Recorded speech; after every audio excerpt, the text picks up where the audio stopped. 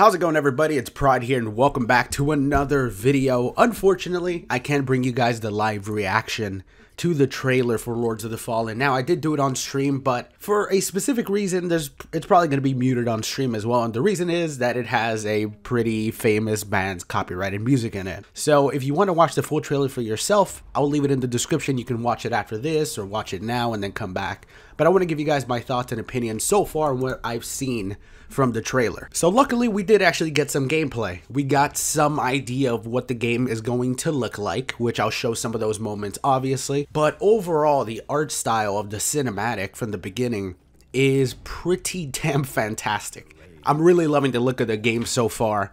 One of the games it really reminds me of is Blasphemous. Now, I know that might sound weird considering how different that game was, but when it came to the actual, like, little cutscenes that you had in Blasphemous is the reason why it became probably my favorite type of Metroidvania side-scroller game. The brutality mixed with the art style and the themes of that game were so fun to play and so interesting and so cool that I absolutely fell in love with that game. Unfortunately, the DLCs weren't exactly what I had hoped for, so I never ended up playing them, but this is looking very thematically similar to that style of game. The gameplay, how do I feel about it? So far, it's pretty positive.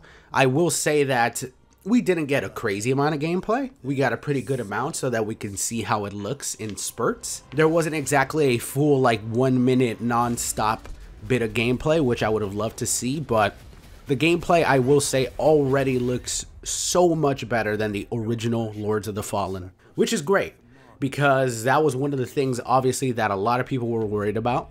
I think that if we're coming out of this trailer and we're thinking like, oh, it actually looks pretty good, like I'm actually pretty excited for it, is already fantastic. It doesn't even have to be, I would say, like, oh my god, it looks breathtakingly amazing. And it was unfortunately because Lords of the Fallen, the original one, was just so bad in my opinion. You know, a lot of people do love that game, and I'm sorry if you do love that game and I'm kind of shitting on it, but I just really dislike that game completely. So to come out of this and see some of this gameplay that has honestly very similar comparison gameplay to like Bloodborne.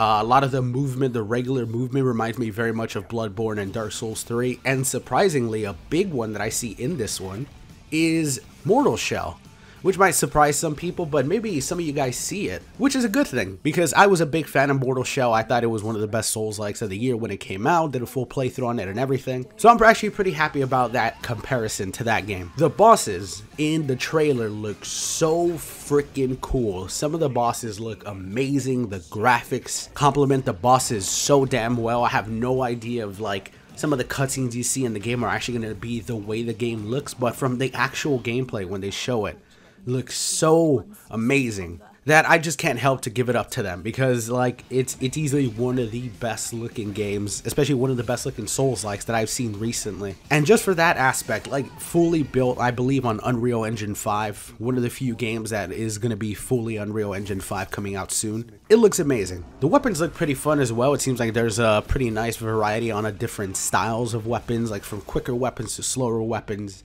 I remember from the OG Lords of the Fallen, the slower weapons were just so slow that they were boring to use. I really hope that's not the case and we don't really get too much footage from that.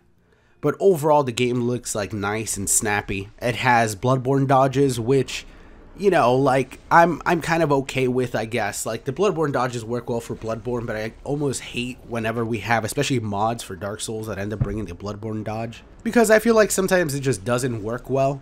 But overall, in the trailer, from the looks of the gameplay, it works pretty well in this. And we did also get a release date for the actual game itself. October 13th is the day you can expect to play Lords of the Fallen, which is just real close, and I'm just excited, man. I'm excited to have a new game that everybody's, from the looks of it right now, everybody's pretty hyped up on it. Like a lot of people that I've talked about have either been hyped up or pretty on the fence. I would say I'm still sort of on the fence, but when I was streaming earlier, Lost My Sanity was like, I'm on the fence as well, but it's a very short fence. And I know what he means. Like, it could really go, like, mostly into the positive section. I don't think I've seen many people see the trailer and really think too negatively. I think most people's negative, like, opinions about this is because of the track record that they've had. You know, hasn't been spectacular, but hopefully they've learned from their past and improved upon it, have taken people's feedback into consideration, and it does usually seem like studios like these try to do that often.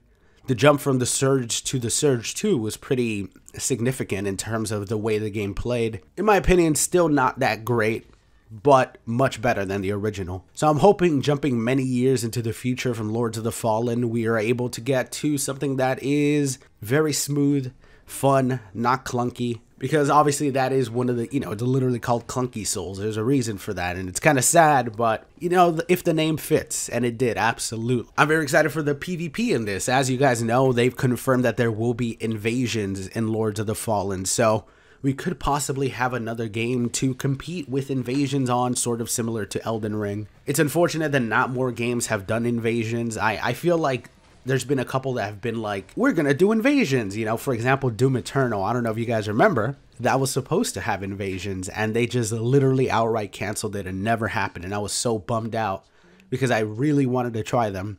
Because I really want another game to do it right and for it to be fun, similar to the Soul series, and no game has really done it yet. I know Soul and Sanctuary, the new one, did it.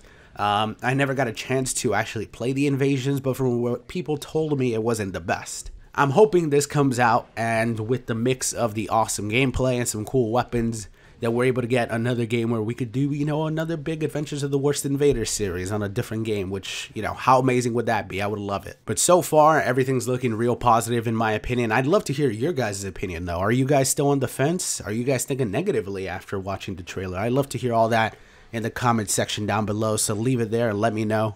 But yeah, sorry I couldn't bring you guys the full actual reaction trailer. Unfortunate with the copyrighted music, but overall, very positive thoughts.